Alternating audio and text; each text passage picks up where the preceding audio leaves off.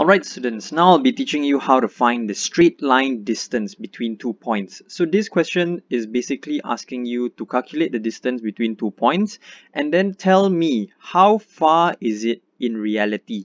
So we know that a map, the distance on a map, is not the same as the distance in reality. A map is a smaller version or a graphical representation of reality. So a sample question that you might get is find the straight line distance between point A and point B. So over here you see point A and then you see point B.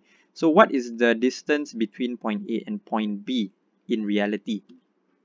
So firstly, you have to draw a straight line from the middle of A to the middle of B. You can see that the line in orange here is a straight line from the middle of A to the middle of B.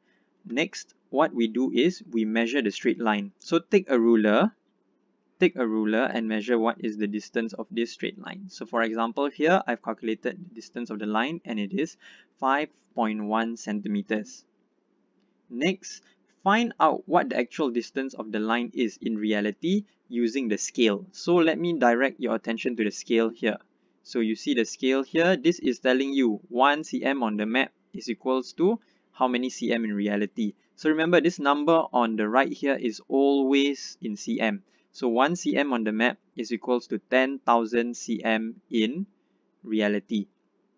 So for us to find the distance in reality based on the straight line that we have drawn, we take 5.1 cm, the length, the distance of this line here, and then we times the scale, so 10,000 cm.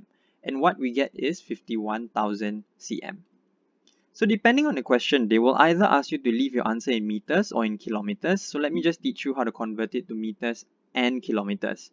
So we know that 1 meter is equals to 100 cm. And what we got just now was 51,000 cm. So for us to get meters, we need to take 51,000 cm and divide it by 100 to get 510 meters. But how do we then get the answer in kilometers? So after you have divided your answer by 100 and then you get your answer in meters, right? What you do is you have to remember that 1 km is equals to 1,000 meter. Therefore, we need to take our answer divided by 1,000 and then you will get 0.51 kilometers. So please remember how to find the straight line distance. If you're confused, please rewind this video and keep watching it until you understand how to find straight line distances.